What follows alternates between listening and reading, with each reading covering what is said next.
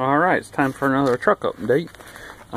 Past week I've since moved into UNC Chapel Hill, so I haven't been able to work on my truck much or drive it, but I did take stuff to tinker on because I always got to, it's just relaxing to be able to tinker on something. So I took my vacuum gauge. Vacuum gauges, they're helpful in these old cars. They show you how well the engine is tuned, because back in the day you actually had to tune your engine. The computer didn't do it for you. So these gauges show you how well your engine is running. These things are very hard to find for whatever reason, and I managed to find one, but when I got it, it was very dirty, very rusty, full of dead bugs, and it did not work very well at all. The needle would not rest at 0, and its range was too small. It would only read to like maybe 18 or so, because these are measured in inches of mercury. So it only read about 18 inches.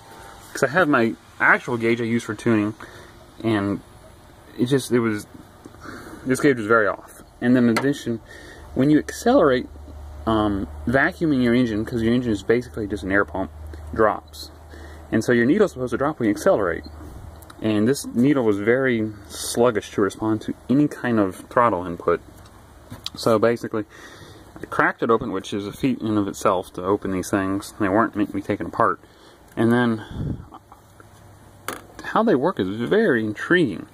Cleaned it up and so on. Let me show you how this works real quick. This is where you'll have a hose connect, and engine vacuum will suck on this. And see this curly shaped thing? It's a brass tube, and it's like think of it as a balloon. And when vacuum sucks in here, it sucks the air out of this and collapses this C.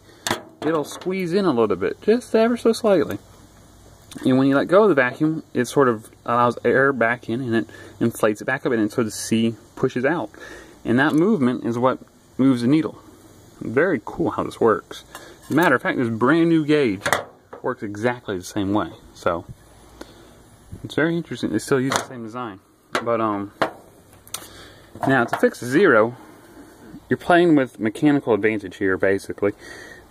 I had to adjust this metal bar. You can either bend it or straighten it, but I also had to desolder it from the tube and actually move its position. And then to increase its range, you have this elbow piece of curled metal like a C, and that's the lever. And I had to squish that in a little bit to shorten the lever, and that way it would throw the needle further. And once I did that, I addressed the fact that it was very muffled in response to engine acceleration. Because when you accelerate, you lose a lot of vacuum.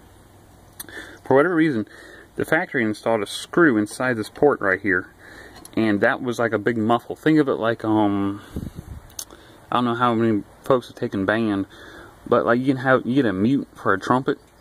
You can still play the instrument, but it's heavily baffled. Same deal. For whatever reason, and that really restricted its responsiveness. So I took the screw out, I tinkered, or played with that piece of metal, got it just right, adjusted this, and now this gauge, this, who knows, 50-year-old gauge, which would not rest at 0, was slow to respond, and would not read the proper range. It's now bang on accurate, rests at 0, and is very responsive. Very cool. I love these old things because you can take them apart, see how they work, and fix it. It's not full of all this electronic wizardry craziness that you can't really see how it works, and you need all this expensive equipment to test, and yada yada. I don't like computers, so this old stuff isn't cool. You just look at it, you see what you got to do to fix it, and you fix it, and then it's fixed. Simple as that. Yeah, I kid you not, the thing it works perfect now. Super happy about that. Because let me show you where I'm going to put it. So I want to fill these 2 circles in my truck.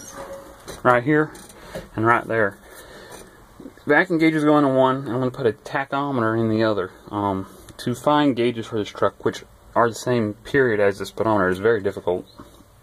So that's actually the only vacuum gauge I have seen in the last 6 months ever offered for sale, or even, as far as I knew, they didn't exist until I found it. So grabbed it even though it wasn't really working, and I've got it fixed now, so I put it back together. It's going to go on one of these, tachometer in the other. So cool looking dashboard when it's done.